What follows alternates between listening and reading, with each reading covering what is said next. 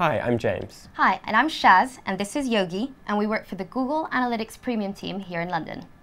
Savvy marketers understand that it's more than just capturing your audience. It's actually quite a complex picture.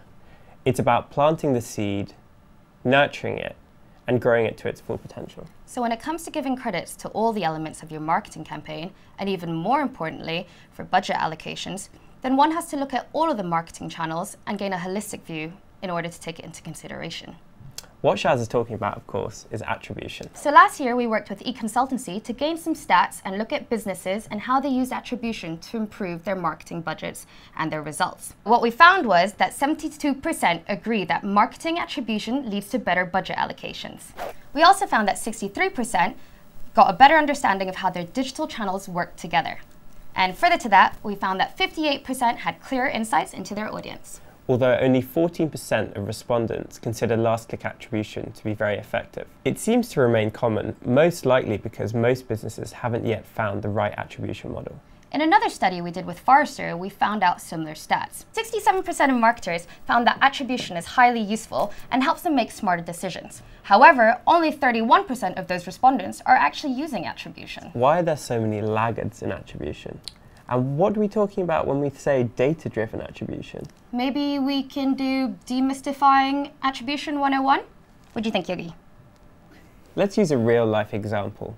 Let's take Manchester United football team. Wayne Rooney, the star of their team, always gets the credit for scoring the goal. But what about the rest of the team? How do we measure those? I mean, after all, Wayne Rooney may be good, but there's no way he did that all by himself. Someone passed him the ball. Exactly. The team is part of the effort. And that's what we need to get to the bottom of when we talk about attribution.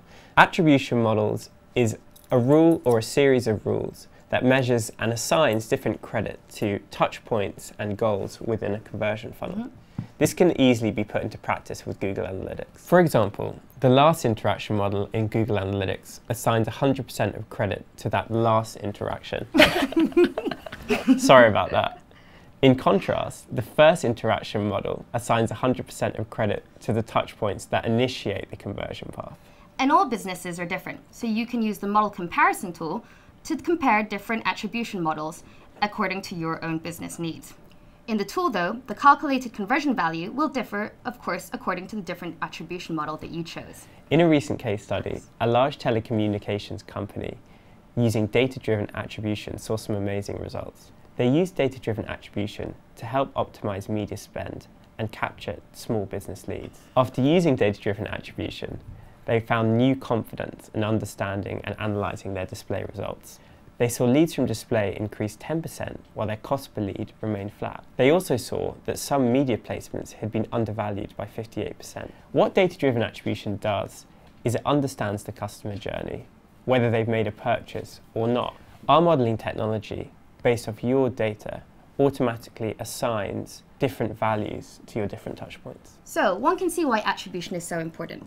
After all, marketeers not only want to justify their marketing spend, they want to optimize it. So they're looking at attribution to see how different medias perform and to optimize their media marketing mix to ensure that they get the best results.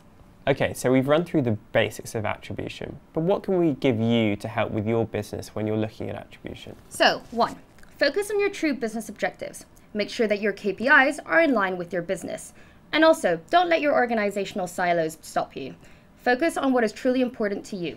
2, measure customers, not just transactions. Measure long-term customer value rather than pure revenue, and look at which channels bring you your best customers.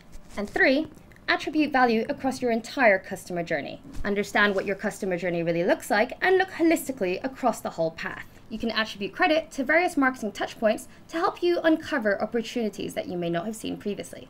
4, prove the incremental impact of your marketing spend. Identify vital channels and opportunities, then experiment to prove the value of your efforts. All right, guys. Well, thank you for listening and happy analyzing. You can find all the stats we spoke about today on thinkwithgoogle.co.uk. Bye from us from now. Bye. Bye, Yogi. Say bye.